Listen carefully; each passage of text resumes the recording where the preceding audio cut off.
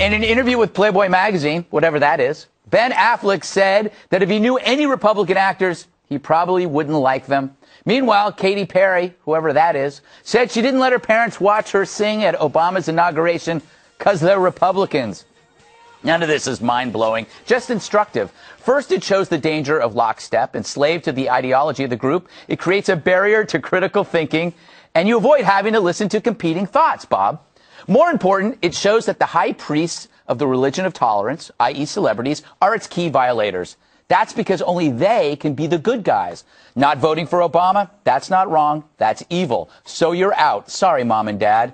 This fits perfectly with the velvet rope of exclusion that celebrities pine for. Once you find fame, the adopted liberal politics give you the illusion of intelligence that you crave. And your targets of criticism are never people you actually know. That keeps your beliefs protected and cool. And that's what it's about, being cool, a concept based on roping the shiny and insecure off from the rabble.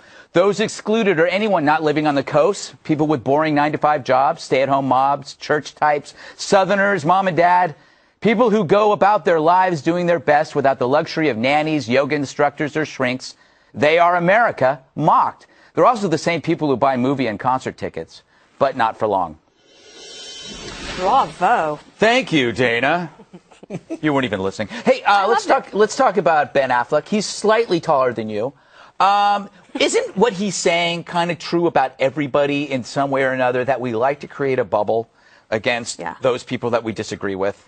Yes, except for when you are forced out of your comfort zone and you have to talk with somebody that you might not necessarily agree with, you can be pleasantly surprised. What I wrote down here was one of my great memories of the past couple years was taking the train back to D.C. with Bob every Friday night when we first started the 5. It was like for 5 months. Every Friday night we'd go back and we would say, they better understand that we're not moving to New York, and we would but we would talk about all sorts of things, politics and all the rest. And I thought we would look at each other afterwards and say, "Oh my gosh, how did you get to be? How could we both be of the same species? And you think so differently than I do." But we ended up being great friends, and so I think Affleck is cutting himself off from a lot of joy that life can bring of diversity of opinion. Well, Bob, that's the point that she's bringing is an interesting one, which I brought up before, which is the allegiance to teams and what that does. It actually said you may never have met or worked with Dana if you had stuck to your team. Well, you know, it's interesting. I was a political consultant for 20 years, and I would work, I'd be up against Republicans all the time, and I got to know them as we went along. Ed Rollins, Lee Atwater, go on down the list. And they became friends of mine because we were in pitched battle together. I do think it is absolutely true that when you cut yourself off, if I cut myself off from Republicans, I couldn't be sitting in this chair. Except with Eric, I could cut off from that, but outside of that. Was Lincoln really a nice guy, too? He was a good guy. He was a good guy. And let me tell you something. I covered the second Lincoln inaugural, and it was very, very good. The Gettysburg Address was not quite as good as it sounded. Did you help write that? Or? Yeah, no, I didn't. But the Gettysburg Address was not nearly as good as it sounds now. Gotcha. Do you think, though, Eric, that the right are more forgiving than the left when it comes to like ideologies? I don't know. No, maybe not. Maybe there's that whole spectrum of the right, maybe far right's not. But here's the thing. I think these guys do themselves a disservice. Sean Penn, Ben Affleck, and anyone who's an actor.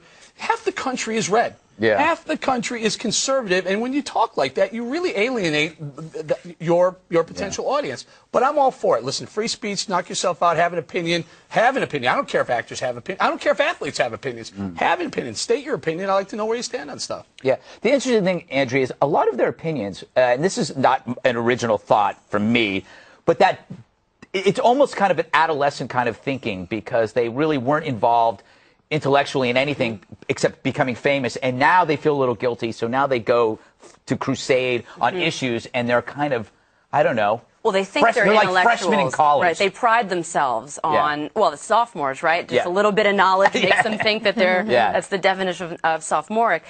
What I don't understand is this question was posed to Ben Affleck on Republican actors.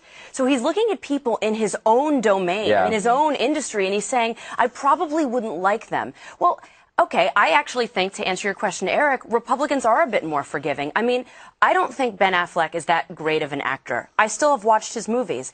Connie Britton, who's a huge raging liberal, we have a picture of her. She's on Friday Night Lights in Nashville. I love her because she's I went a great to Africa actress. with her. I mean, I don't look at Connie Britton and I don't say, oh, I don't like her, I'm not going to watch that show. But that's the interesting thing about her, because we went on this one campaign trip to Africa together, and we met at JFK Airport. We get on there. I didn't know who she was. She didn't know who I was. And we had now you're living together. We had this great conversation, and we spent a week together traveling to different places in Africa. I think she's amazing. Now, the one campaign that. I thought I was going to say what race. Yeah, it was interesting, but it wasn't until we landed that I realized who she was and she knew who I was. But we didn't talk about politics the whole time. Can I just make one thing to correct?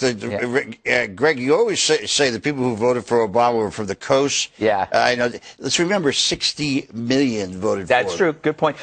I think the point is that I was trying to make, if you look at actors like that, like the Ben Afflecks and the other, I don't look at him and think of his political beliefs. Yeah. That's what I was trying to say. You just look at his chest. If he's a crappy actor, which he is, I kind of do And also, sometimes. Connie Britton is the lead star of a major show that crosses both parts. It's not political at all. Nashville takes place in the heart of country music. All right, speaking of music, we have to bring this up. Katy Perry, I think this is the worst example of politics over personal that you will ever hear when you sacrifice your family for your ideology. She looks great there. Yeah, she chose politics over her parents. She's a jerk. She wouldn't even be there without her parents. That is true.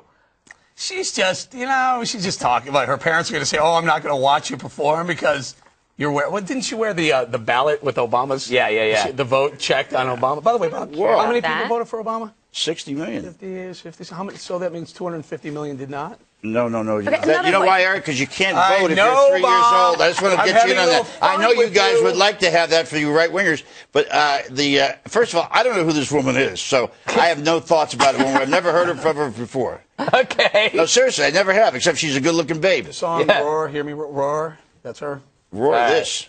I love her. I buy her music. I don't care if she's a Republican or a Democrat. I do think it's a little weird that she assumes that everyone knows my parents are Republicans. Yeah. She talks about it like it's a dirty word. Who cares? Let them watch you perform with the president. They're not. They're clearly open-minded, and she's closed-minded. I thought that was disgusting. I do. The more I talk to liberals, though, the more strongly I feel that I'm right in my conservative views. Could we run the pictures of her again so I can decide if I do know her?